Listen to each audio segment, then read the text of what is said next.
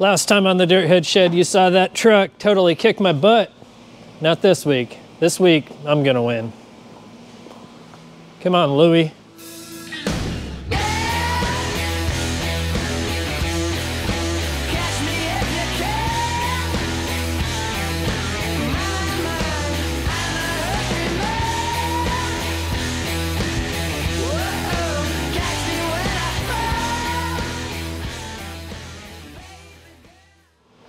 It feels like just yesterday I was out here fighting with this thing and trying to figure out how to get the steering to work. And it was yesterday. I finally got it functioning. And I think all the parts are in the right places for the most part. It's got track bar, it's got a drag link, it's got a tie rod, and all the things are like pretty close to working in harmony together. So we're gonna start out right now by trimming up the cross member that I had talked about trimming and moving around some of the bracketry just to give it a little bit more clearance. This guy's got to go back a little bit. This thing has to get cut a whole lot. Basically, we got to finish up everything. We got to mount the steering ram. We've got to do all the hoses. We got to button this thing up and cycle it and see how good or bad it works. I have a feeling it's going to be really good. All right, let's grab my gloves and my glasses, and we might as well just start cutting, see what happens. I got my plasma cutter out and plugged in. Basically what we're gonna do is just start trimming away this cross member until we get the up travel we need, or until we get the room for the up travel we need.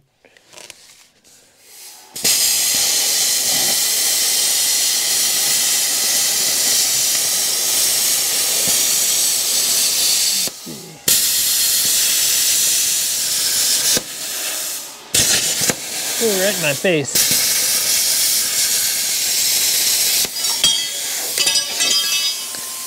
Cool. There's some room. Here we go. I was able to cut a ton of metal out of there and didn't catch any of the wiring on fire, didn't burn the coolant hoses. So it's time to grab the transmission jack and we will jack this thing up and see what clears and what doesn't. All right, I'm gonna work the transmission jack. You guys hang out there and tell me what hits. Okay, here we go. Let's jack this thing up, see if we can get to the bump stops without crashing into anything else.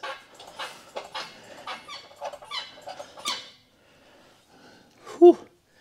Track bar just barely clears the diff cover there, but barely is good enough in my book.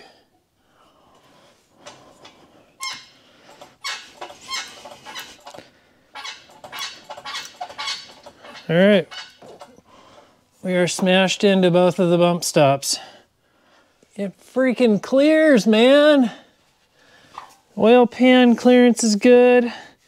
Got a little trimming to do here. That all clears. This is good. Let's see if it'll turn or if it creates different problems. That gets farther away. That's good. That gets farther away. Holy cow. We've got full steering, lock to lock at full bump. That's so rad. Yes. Little wins. It's all we need. Little wins. So that's very tight at full compression. Very tight but easily repairable. Pretty close. I'm stoked. This thing is coming together finally. Oh yeah, we got a little contact issue there too. I might end up having to like knock the corner off of this thing a little bit. All right, we have game plans. That's good. Hey yo, dirt heads! I'm back in the shop and it is Thursday. I ended up having to spend a bunch of time editing that last video, but check this out. We are back at it and I wanted to show you where I'm at with it. I went through and I moved this track bar bracket forward just a tiny bit to get myself a little bit more clearance on the diff. And then on this side, I cut this one loose and rolled this one back just a little bit to get more clearance between these two at full steering. So this is how I start testing steering setups. I've got one side with a limit strap in it to where it's drooped out as far as that coilover is going to let it go. I got the other side over here cranked up with the jack and smashing the bump stop. This is actually probably a little farther than it'll actually go in real life. Just kind of over here testing clearances. I've got everything working out and it's working good. The only little clearance issue I have is the tie rod crashing into the bottom of this track bar bracket at full lock and full articulation. So that's not bad. I can trim this off and I'll get my space back there. And then with a little bit of fine tuning on the bump stops, this thing is gonna be super good. Oh, I also wanna show you, I ended up cutting this cross member a ton in order to make space for that, that track bar at full compression. I've still got a little bit more trimming to do, and then we're gonna get in here and re-brace this and make sure that it's strong again. It's not gonna have as big of a drop as the old one did, but it'll have a little bit of a gusset flange welded back on it, so it should be good to go. Oh, that's hot, holy cow. I tried picking that up so I could show you guys what I'm about to do. I'll put a glove on. Woo. All right, I just made this little gusset and it's gonna go up here and weld to the back of the track bar bracket and then help distribute some of the pressure from the track bar bracket all the way into this cross member. So these little pieces and parts are usually pretty fun to make. And these are kind of the little details that will ensure that this thing works well for a long time. And more than anything else, make sure it's safe.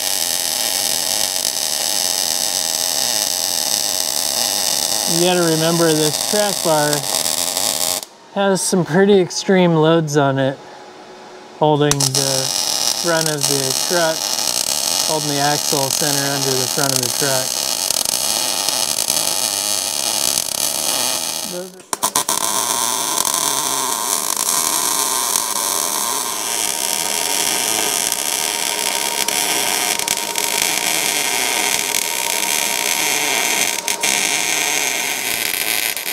It's welded to the frame rail, to the cross member, to the track bar bracket, and I even grabbed I was even able to grab a rivet in the middle there. So this thing is tied in all over the place. Back in the shop, borrowing my neighbor's heat lamp, and I got my, which one is that? That's my drag link is drying. I've got my track bar over here drying. I got paint going on things. This is a good day. Check this out. This is rad. I've finished welding up this bracket for the track bar and added a whole bunch of little gussets in and plate work and boxed it in and finished that guy up super nice. So I think the next couple of moves I've got to make are going to be finishing this cross member up, and then I got to mount the steering ram, and that is hopefully going to go pretty smooth. I actually went through my box of parts and I found an old clamp for a steering ram. So I can clamp this guy on, I can weld on tabs on this side, and then we should be able to have a steering ram on this thing. All right, let's get this thing sort of in place and tack it.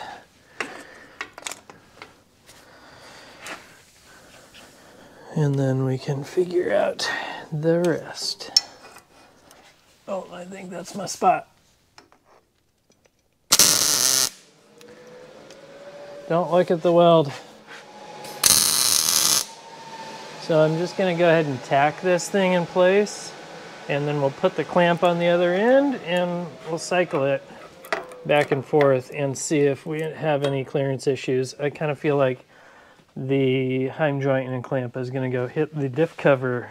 In the past, I've usually just welded tabs onto the tie rod, but the problem there is that if you need to adjust your toe, the tabs might be in the wrong spot, because you might end up, you know, only needing a half a turn to set your toe, and then all of a sudden your tabs are in the wrong spot. So this thing being clamp on will give it the ability to spin. So if I need to adjust the toe, I can loosen this clamp, adjust the toe, and then tighten the clamp back up. So the steering is straight, which means if I set this, it's puking oil on me. If I set this at half, with basically 4 inches of shock shaft showing, we should be right in the middle of the stroke. Okay, let's see if we can turn the steering wheel both ways. I think this side is going to be no problem. I feel like, yeah. That side's no problem.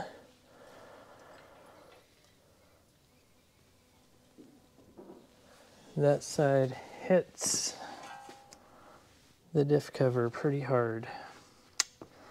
And we're not even close.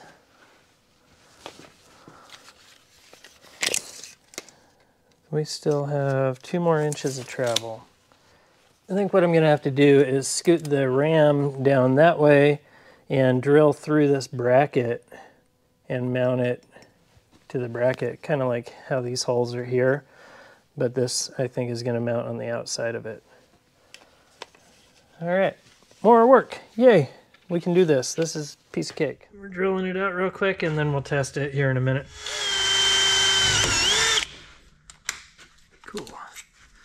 This should be pretty simple with just bolting the heim joint to it. There we go.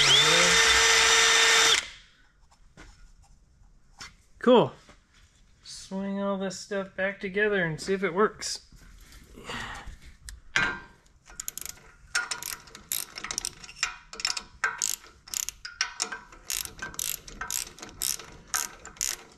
Ready? Let's see. I'm like right in the middle, so it's going straight ahead, and this has 4 inches shown on the shock shaft or ram or whatever you want to call it. Got it on level. Let's see how it looks going this way.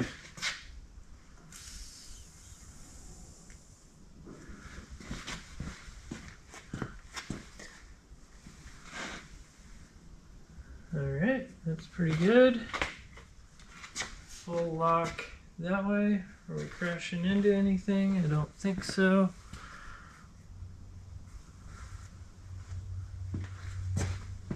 And let's go back the other way.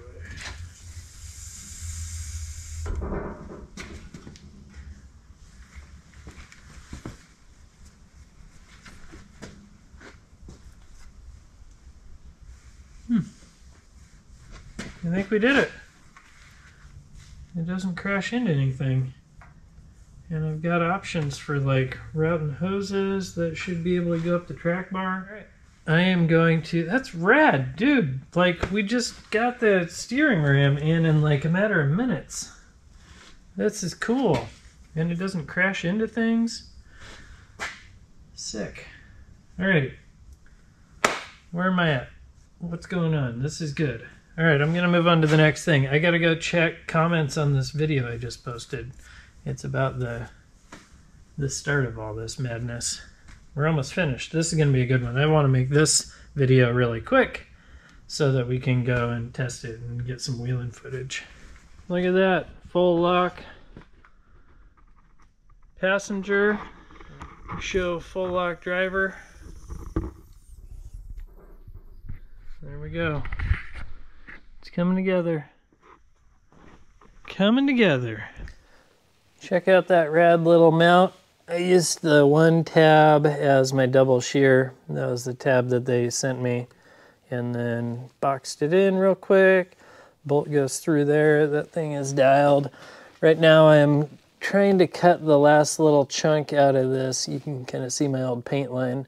Trying to cut the last little chunk out of that because the track bar actually goes up and wants to hit right there. So I'm using the torch so that I can get in there because it's kind of like a hard angle to get into. And I got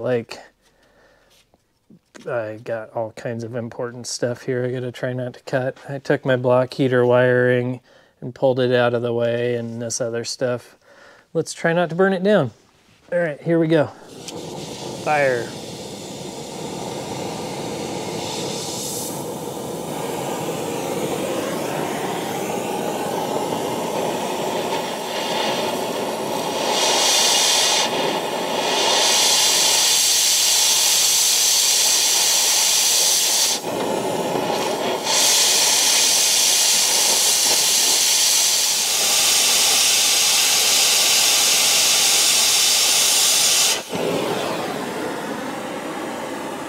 I got it. I think I got it. My handy dandy Leatherman. Sick. Got it. I think we left off with me trying to burn my truck down. And sorry, Chevy fans, this Ford did not burn down. Still good to go. I went through and cleaned up that gross edge from torching and cutting and grinding on there. So we're getting pretty close. I kind of want to cycle this up and figure out if I can do a little bit of a ridge to reinforce this cross member. I got a call from Freiberger this morning and I got to go and help on a Roadkill episode next week. So I need to kind of double time it and see if we can get this thing to cycle before the end of the day, because tomorrow I'm getting on an airplane and heading out. So this should be exciting. I'm stoked that I keep getting those gigs. All right, enough of that. Let's work on this truck.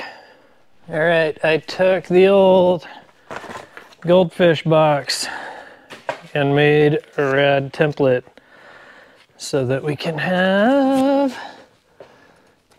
a little bit of a gusset back on there, and it's out of the way enough that it's not going to come into contact with anything on the axle. And it's far enough back that it won't crash into the steering or the track bar. So let's go and grab some steel to cut that out of. I think I'm gonna go back to the old skid plate from Butter Jeep. This thing's like pretty bent and banged up, but it'll work just fine for that piece over there.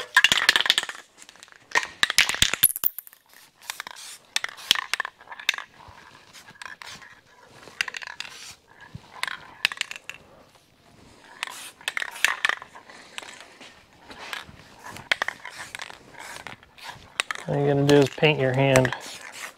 Ugh, that was a terrible rough estimate of what I'm supposed to cut. All right, let's cut this out. All right.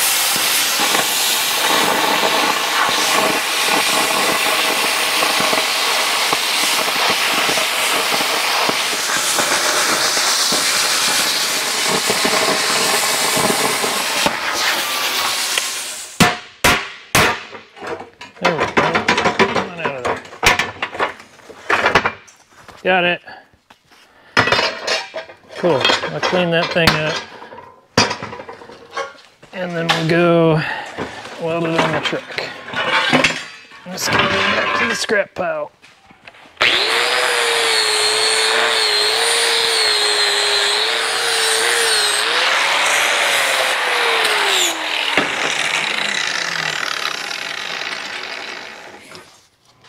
You want to see something super frustrating? Check this out.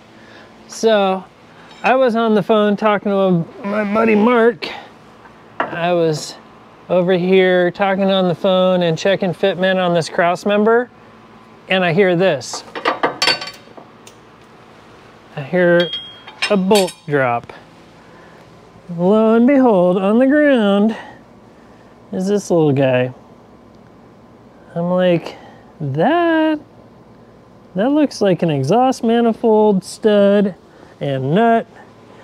So I grab my little flashlight and I go over here and I go up there.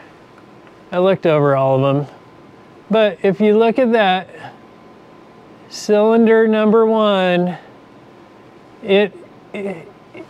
my Ford is breaking itself apart. It's breaking apart while it's not even running. And it's not even like it's that cold or hot or anything in here. I've got the heater set to 56 and my Ford is falling apart. This is ridiculous.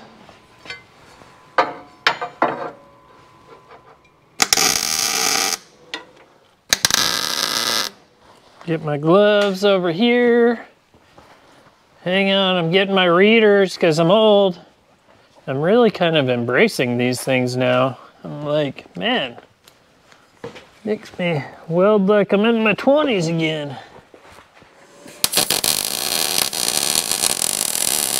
So this cross member is gonna get welded in, but I'm just gonna kind of do like an inch here and then skip and an inch there. I really don't feel like this thing needs to be welded solid. Whatever this frame is like galvanized with is disgusting smelling.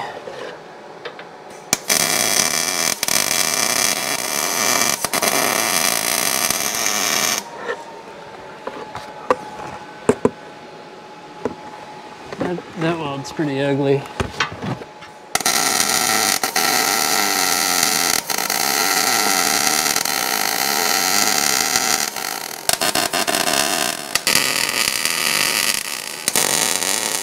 Things in there, you gotta hit it, make sure it's not going anywhere. That ain't going nowhere.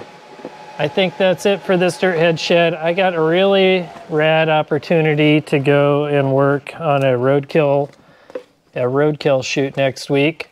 So I've got to get on a plane at like 6 in the morning and fly out. So that's going to be it for this episode. I'm sorry we didn't get a chance to go four-wheeling and show this thing off, but we'll be back next week, and this thing has to get done because it has to get off my lift because we need to get started on other projects.